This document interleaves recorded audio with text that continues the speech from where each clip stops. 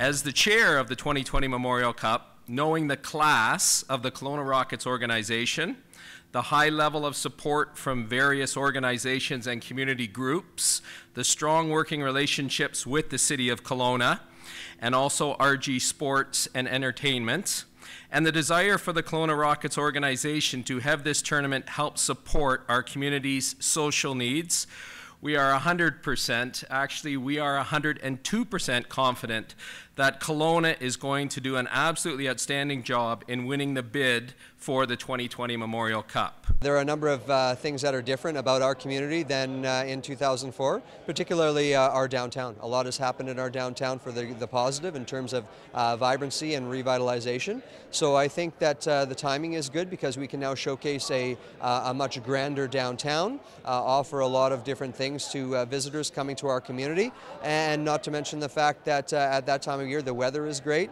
and for all of the reasons that everyone else wants to visit Kelowna, would be a great reason to have the Memorial Cup here, and I really think we can set the bar in 2020 and be a model for future Memorial Cups.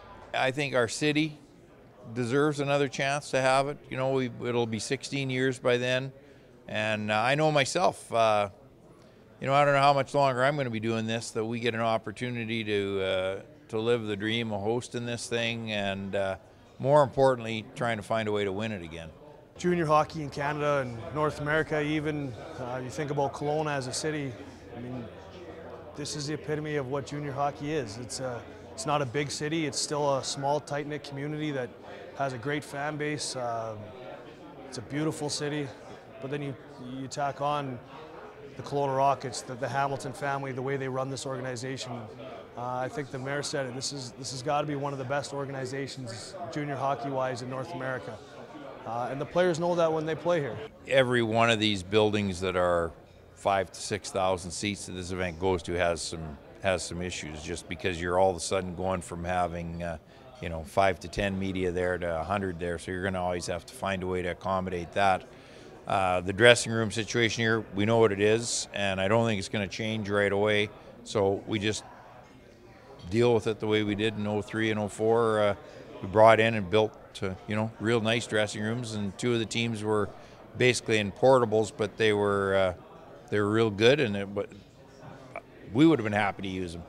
We have already started to prepare the bid guidelines for the WHL Board of Governors. The bid will be presented at the October 2nd and 3rd Board of Governors meeting, when the decision will be finalized with respect to the 2020 Memorial Cup host. I never rebuild, we just retool, and when you look at basically what the core of that team would be your 20-year-olds, and we've got 5 or 6 real solid guys that will be 19 this coming year that would be back as 20-year-olds. So in one way, it gives us opportunity to have 3 real good overage players out of that, and some ammunition to deal with if we needed to move some people to get some more assets. But we're really confident that our list is real strong, our 50-player protected list, and that we've got a real good, solid group of players coming in. So I'm not worried about that at all.